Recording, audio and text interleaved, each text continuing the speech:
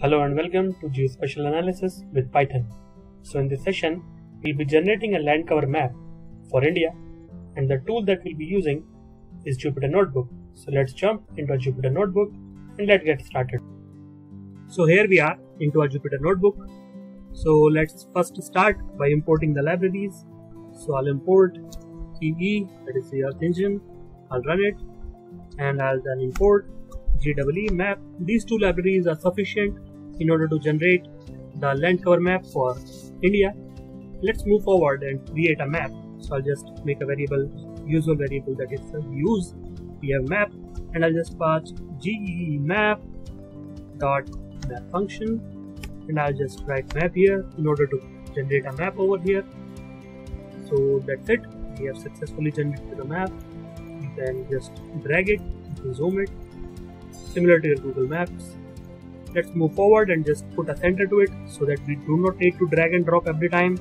So I'll just create map dot set center, and I'll just pass a latitude and longitude to it. So let's pass 78,28, and I'll just pass a zoom level to it. So let's say 4, and I'll just terminate the line using a semicolon, and I'll just hit the run button. So you can see map has already shifted itself, and you can see a good nice view of Indian terrain over here. Let's move forward and let's create the data. So I'll just make a variable data. Now where does this data come from? Again the same answer. We'll go to the Google Earth Engine. I'll just go to my browser and type there Earth Engine datasets. I'll just write Earth Engine datasets. That's it. We are good to go.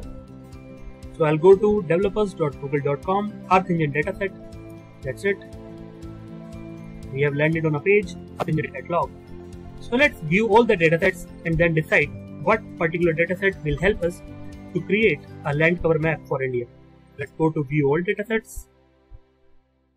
Here we are landed on a page where we can see all the data collections over here. So in order to generate a land cover map, we'll require a Copernicus data. So I'll just type here Copernicus. You don't need to even type complete name. You can just type copper and you can find out Copernicus global land cover layers over here. Just click this particular dataset that we'll be using, and you will land it on a page Copernicus global land cover layers. The availability of dataset is from 2015 to 2019, and the dataset provider is Copernicus. Then we have Earth Engine snippet over here. You can just copy this line and you can just copy it. Now we will jump back to our Jupyter Notebook, and I'll just paste it over here into our data variable that we have created already, and I'll terminate the line using the semicolon. But we do not require image collection. We'll just pass an image variable to it. So I'll just pass image and I'll hit the run button. That's it. We have successfully imported the data into our Jupyter Notebook. But this data contains a lot more information than we require. So I'll just jump back to my data set, and I'll just go to the band section. We have some description section over here, then we have band section, we have image properties, terms of use, citations, POI. You can just check it out, and we'll make use of discrete classification band, and I'll just copy this and I'll just jump back to my Jupyter Notebook, and I'll make use of dot select function, and I'll pass my copied discrete classification over here. Now I have already terminated it. So let's hit the run button over here. So we have successfully imported the data, and we have selected the discrete classification from our dataset. But this data contains the information about whole the earth, but we'll require it for the India region. So what we'll do, we'll create a shapefile of India. So let's make a variable shape. That's it. So there are particular ways in order to import a shapefile into Jupyter Notebook. So I'll just comment it over here. You can make use of very popular GeoPandas. We can make use of Fiona library, that is also very famous. Then again you can make use of PyShape. So you have various ways in order to import your shapefile into your Jupyter Notebook. But since I have already imported the Earth Engine library, so I'll make use of Earth Engine library. You can make use of any other library because the main function that we require here is a shapefile. So the method of importing shapefile is of not much importance. So I'll make use of a function ee.featureCollection, and I'm good to go. That's it. So I'll just pass my path to the shapefile. So you can find this path in the description section if you want to use the same shapefile, and you can use the same function in order to import the shapefile. You do not require to install GeoPandas or Fiona or iShape. You can just make use of this particular line of code and just terminate it using a semicolon, and let's hit the run button. Now we are good to go. We have our data that we have selected the discrete classification. We have our shapefile that we have already created over here. Now let's move forward and just clip our data to our shapefile. So I'll create a variable image and I'll just pass my data into it. We have data. Now I will use the function .clip and I'll just pass my shapefile to it. We have a shape.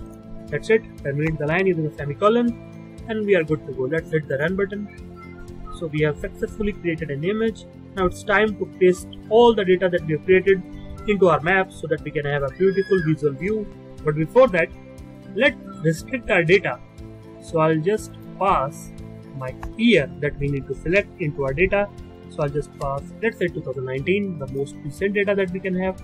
So into your data section, you have to pass it on the year of the data that you require in order to generate the image. So I'll just again hit a run button over here.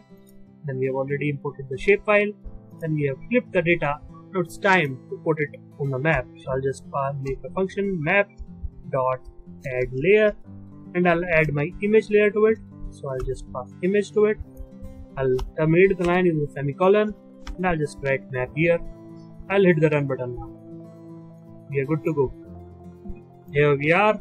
So as you can see, a nice land cover map has been generated. So let's zoom a bit in order to get a better view. So now we can clearly see the land cover classification over there. We have a green, a tint of yellow, we have red, we have blue, yellowish green, dark green. So we can see all of these land cover classification over here. And this is, if I zoom it out, you can see the whole India has been covered in this land cover shape. That's it. So we have successfully created a shapefile. We have successfully imported the data and then we have clipped the data onto our shapefile. So if you want to know that which color represents what particular type of land cover, let's jump back to our dataset that we have, the Copernicus global land cover layers. So let's go down to the band section and let's scroll it down. There you can see the discrete classification color table. Here you can see the value of the color and the description about the color. So we have vegetation over here, permanent water bodies, then we have closed forests, then we have open forest, we have ocean seas. So you can see these type of classification are generally very helpful for analysis. We are good to go now. Thank you.